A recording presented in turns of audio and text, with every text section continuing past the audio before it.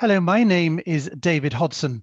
I'm a solicitor, mediator, arbitrator, deputy district judge in the Financial Remedies Court at the CFC, and a partner at the International Family Law Group in London.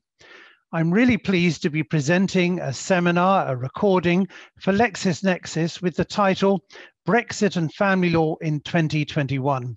Yes, I know we're all fed up of the B word. We hoped we never have to use it again. And the good news is it has significantly diminished use hereafter.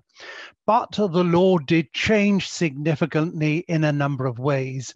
And the purpose of this seminar is not to look back, although we've got to understand where we've come from, but to say what is the new landscape, January 2021 onwards, what are the new laws and what are the old laws that still have continuing effect? And as I shall say, continuing effect for about 15 to 20 years or more.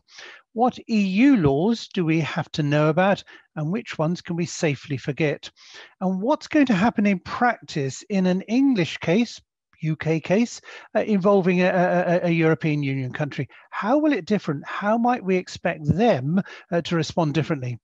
Who's it for? Well, all family lawyers, because we now know that there are no family law practices that can safely say we will never have an international case. The UK, England, is a phenomenal community of international families spread right across the entire country, affecting all practices and affecting all lawyers. So all lawyers need to do, of course, those with any significant international practice of crucial importance, but an awareness of some of these issues is important to all. So I hope you'll be able to join us, and I look forward to seeing you soon.